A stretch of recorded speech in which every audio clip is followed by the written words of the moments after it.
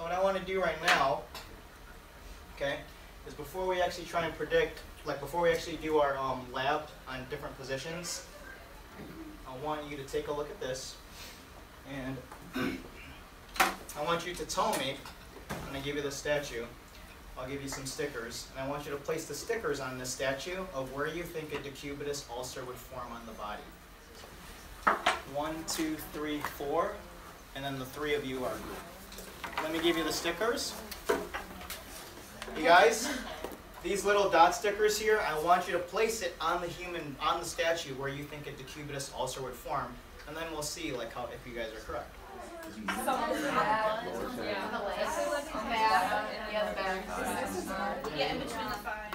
Wait, is he in that position in the bed? No, we'll just say he's laying down in bed. But where do you think he would form a basic decubitus ulcer? Here, Sarah. Probably the lower back too.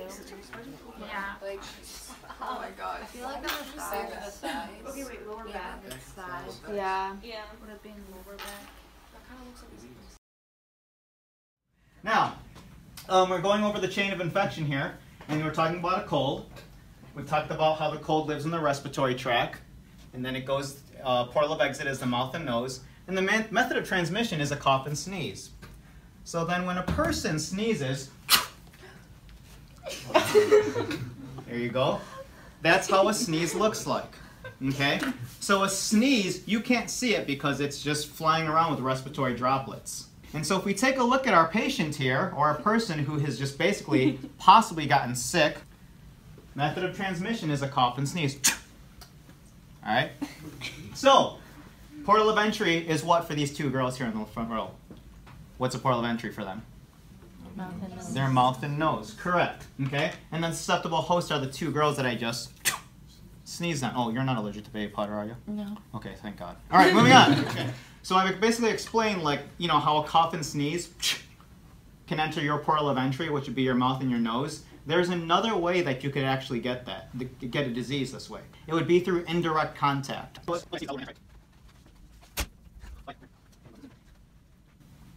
Lord. Okay, grab the doorknob. I'm sorry. Take your hand off the doorknob.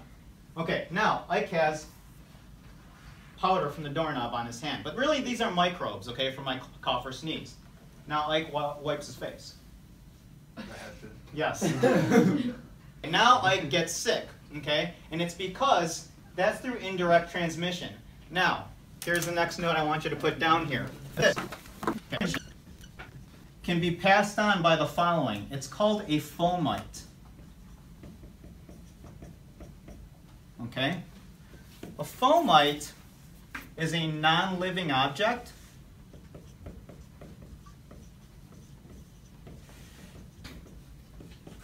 that can carry a pathogen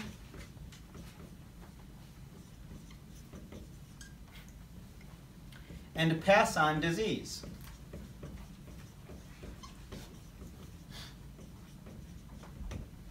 Like a doorknob. But besides a doorknob, give me an example of something that could happen to a nurse where she could basically like expose herself to a virus like HIV or hepatitis B using some type of tool when she's administering a medication. What could happen?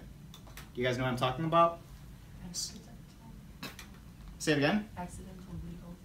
Oh, say it louder. Accidental needle stick. Yeah, a needle stick, okay?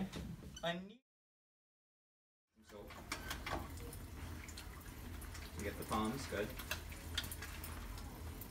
Interlace the fingers, good.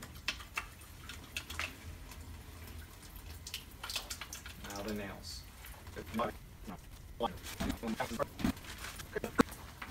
Alright, Joe, water's running, it's okay. Ideally, you want to use like a clean part of the towel whenever you're drying. So you dry, and then use a clean portion of the towel. Yeah, there you go. That was actually, it's glow germ. And so essentially, like, what I did was I put this on your hands, and then you wash your hands. And then if you're still showing the presence of this under a black light, then essentially there wasn't enough friction, okay? So then we're gonna have to improve on the way that you wash your hands, okay? Okay, Joe, we'll take a look.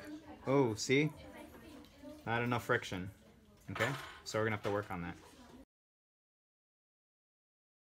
And so essentially when you're in clinical, like we may have to change briefs on patients. We never refer to it as a diaper, you refer to it as an incontinent brief, okay? Because if you refer to it as a diaper, it's almost kind of like you're not showing a lot of respect to the patient. You know, you want to refer to it as an incontinent brief. So then, obviously, you want to introduce yourself to the patient and let them know what's going on. You know, hello, Mr. Jones, I'm your CNA. What do we do with the current? We should do what?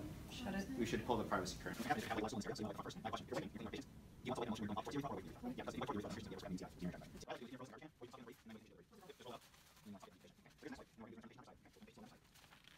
And then you would basically wipe this section here.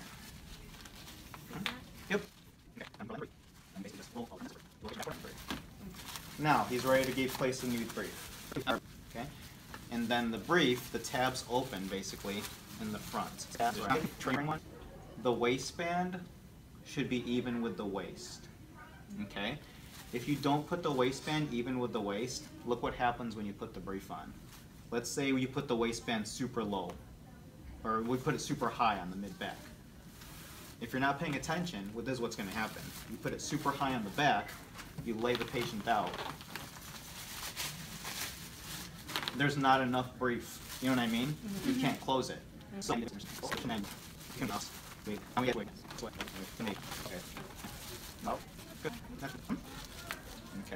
Now, you take your gloves off the way I showed you. Let me see. Good. Good. Okay. That goes in the garbage, and then we can tuck the patient back in. And then we give them their call light. We can also lower the bed so it's a safe height. Okay.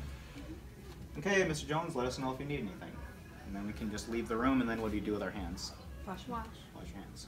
Okay.